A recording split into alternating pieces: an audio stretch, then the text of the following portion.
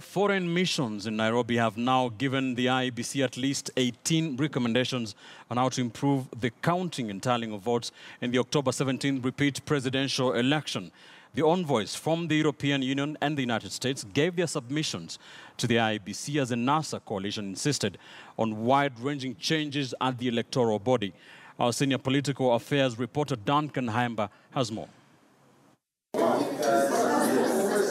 In what was supposed to have been a closed-door meeting with IEBC, the heads of mission organized a lunch date with all the 7 IEBC commissioners, specifically to give them a raft of proposals they say IEBC must implement before next month's fresh presidential election if the process of counting and transmitting the results is to get better. Key proposals laid on the table by the envoys include IEBC developing a more detailed and transparent procedures for the counting, tallying and results transmission processes, which includes scanning and the complementary mechanisms to be used in case of technology failure.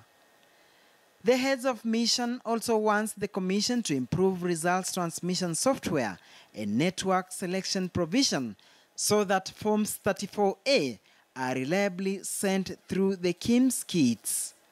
This follows concerns that in the August polls, over 10,000 Form 34As could not be transmitted from polling stations in what IEBC said were reasons of network coverage and configuration of results transmission software. Another proposal is that the Chebukati-led team makes arrangements for constituency tallying centers to project and display the real-time entry of data onto Form 34Bs by ICT clerks so that all agents and observers can clearly see what is being tallied. The envoys further want IEBC to standardize constituency results Forms 34B, complete with security features.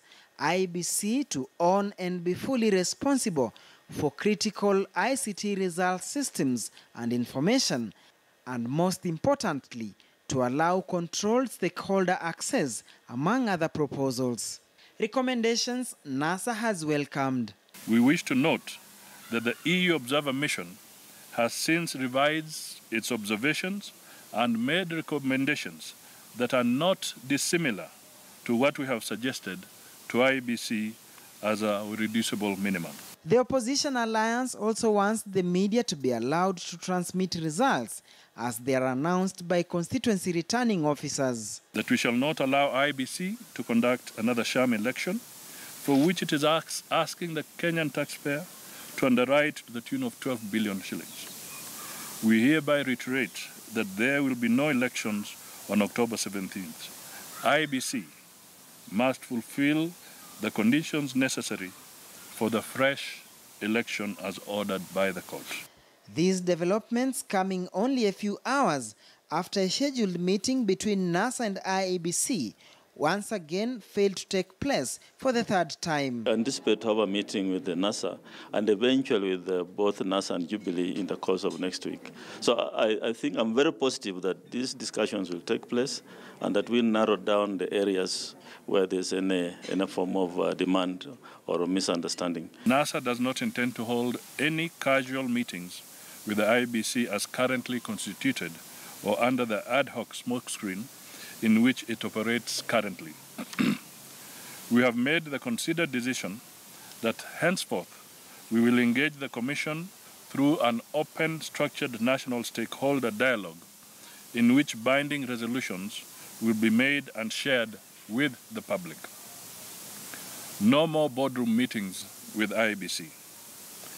NASA has therefore today delivered to IEBC a letter of preconditions necessary for a free, fair, credible, and accountable election. Despite the never-ending back and forth between the Commission and the two protagonists, NASA and Jubilee, the chair says they will surmount the challenge. And for the sake of the country, we shall come up with solutions to any issues that may be a roadblock towards holding the elections on 17th of October. We have made the considered decision that henceforth we will engage the Commission through an open, structured national stakeholder dialogue in which binding resolutions will be made and shared with the public. With NASA and Jubilee lists of demands already before them, and now a fresh 18-point recommendation from heads of missions who partly but heavily fund the operations, IEBC has their work clearly cut out. Duncan Hemba, KTN News, Nairobi.